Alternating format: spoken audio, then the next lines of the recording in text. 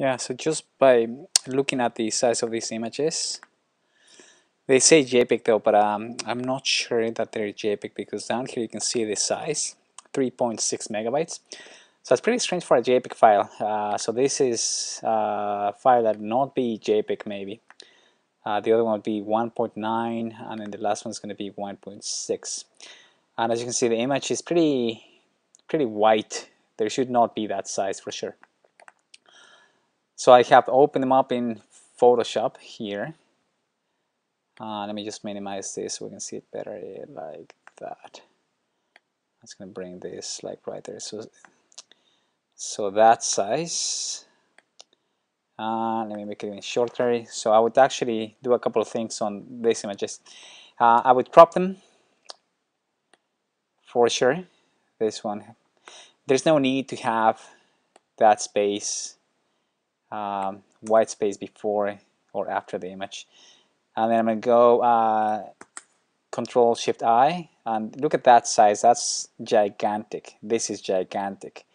Web images should be 72 pixels, and then sorry, 72 dpi. This is the dpi, and this 606. That's not. This is now decent. So I will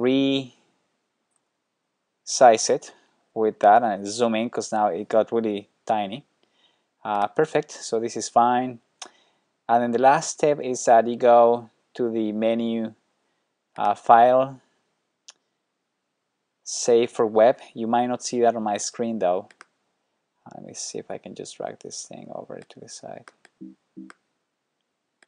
Oh yeah, that I can't. But anyway, you go Save for Web on the File menu. And now this is going to open another interface. And Photoshop has a pretty cool setting that you can just go up here and then you go and it says JPEG low, and that's a good size. You know, low would be okay for this image. You can go high. The idea is that now on the other corner you see the size, so it's perfect, 6.9 instead of 3 megabytes. Yeah, and then the last thing you just click on the save button. That I'm not sure if you can see it on this screen. But you click on save, and now you can rename the file once it opens. So sketch, just going to go to that same test. So this is sketch number 2. I'm just going to rename that as well.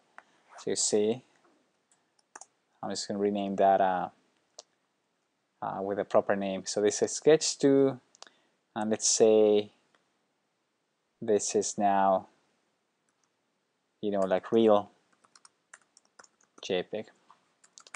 JPEG, like that. Yeah, it's just for us to know. So I'll do the same for the other ones. This is again really huge. Same process.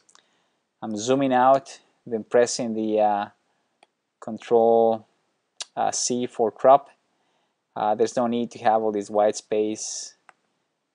Yeah, really, there's no need for that on the other side. And then Control Shift I on the keyboard brings up the image size interface, and again you can see that this one has the same issue. So 72, and as soon as I do that, see what happens up here. 72, this one went all the way down to 336. So from 161 megabytes it went down to 600K. Pretty huge. Zoom in now, and then go File, Save for Web. Now you have this thing.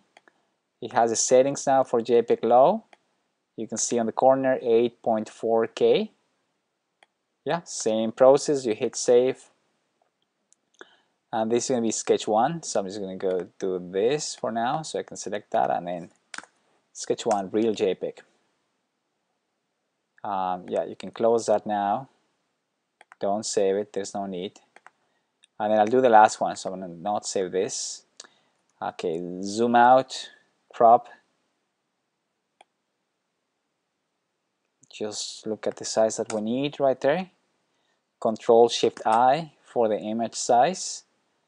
And again, this one goes down to 72, pretty small, good size right here.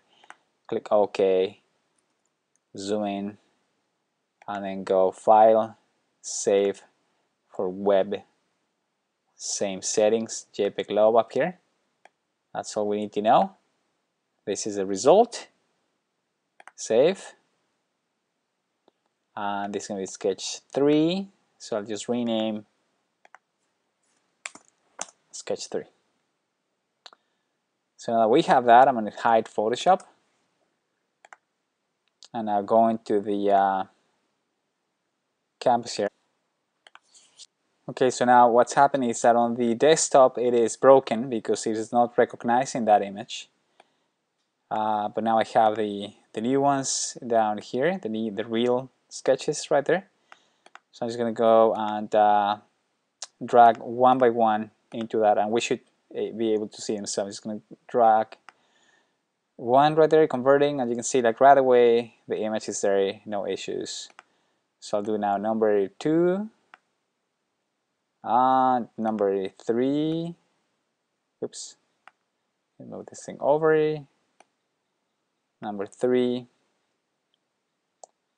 Yeah, there you are. So 3 images. Perfect. So now the teacher should be able to see them. So with this, now you know that even though the image has a JPEG file or extension, this is not properly converted. So if you see something like that size, that's an immediate hint. The reason that this is happening is also because these images are scans from a paper. So the scanner that you're using, it's giving you all this 1200 dpi, which is completely useless for the web. And then you gotta crop it and you gotta convert that into 72 dpi, and then you save it as JPEG for the web. And that's it. Happy concept arting.